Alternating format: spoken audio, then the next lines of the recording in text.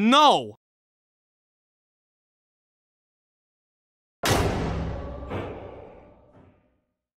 For day 3 of the Spooktoberfest, we're talking about Ganja and Hess that came out in 1973.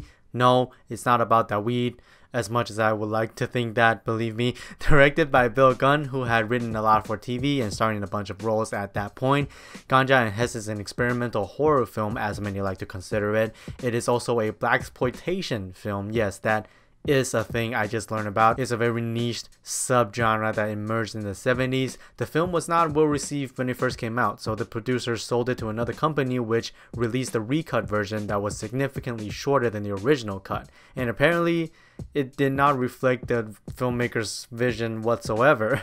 The original cut of the film was donated to the Museum of Modern Art in New York City, and since then it developed a cult following. By the time of this recording, you can watch the film on YouTube. Someone uploaded that. Many consider this to be one of the lost classics that no one knew about. It was remade by Spike Lee in 2014 with the title The Sweet Blood of Jesus. So Ganja and Hess is about an anthropologist who became a vampire after he was stabbed by an ancient dagger. Now he finds himself addicted to blood, and it is told in a few separate parts.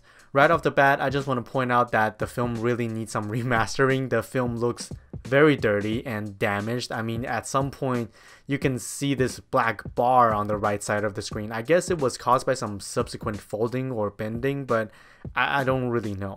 The film starts with blocks of text basically explaining the entire plot to you head on, which I'm not exactly sure why. Maybe it feels more like reading and opening a religious book. I think a theme the film is clearly aiming for. There are a lot of wide and or uncut shots and scenes impelling the pacing of this thing, from simply tilting the camera to create a very jarring and intense composition that really gives you an upsetting feeling, to framing the characters halfway so they're off screen. The use of negative space I find very restrained and tasteful, but I would enjoy the cinematography a lot more if the film wasn't damaged and they had more budget though, probably. But what is Ganja and Hess about?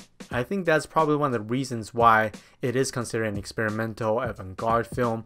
It doesn't have an easy answer to that. It is a mesh of themes, and what I got out of it the most is the commentary on social, class, race, and religious divide. It also has some satirical tone towards marriage and Christianity that I don't completely understand myself. I'm not that smart. Still, Ganja and Hess is heavily dressed in African culture. There's this auditory cue of this eerie and anxiety-inducing piece of music that's played in the back.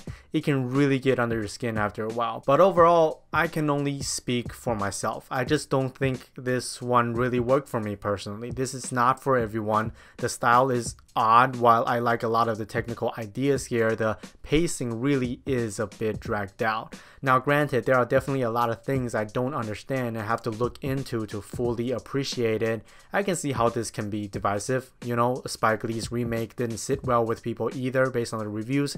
So I'm gonna leave it at that. I know this one is short, but I think I've said my piece.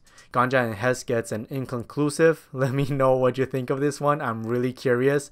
This one is it's weird.